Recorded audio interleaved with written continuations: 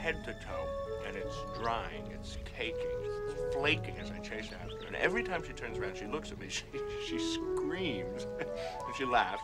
And she keeps on running ahead, and I can't stop myself. She's a vision, a beacon. I'm intoxicated by her.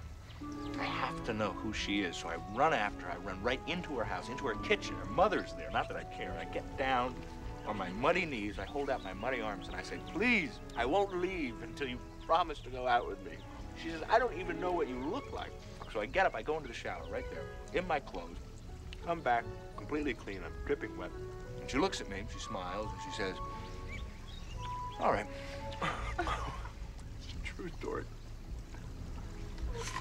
What was her name? Michelle. Michelle.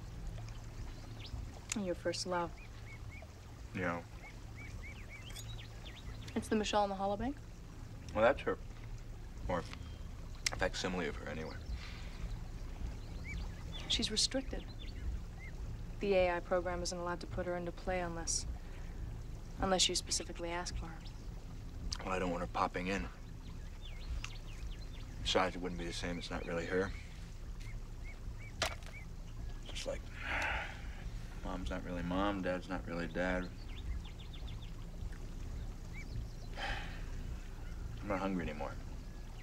How about you? No, I've had enough. What? Nothing.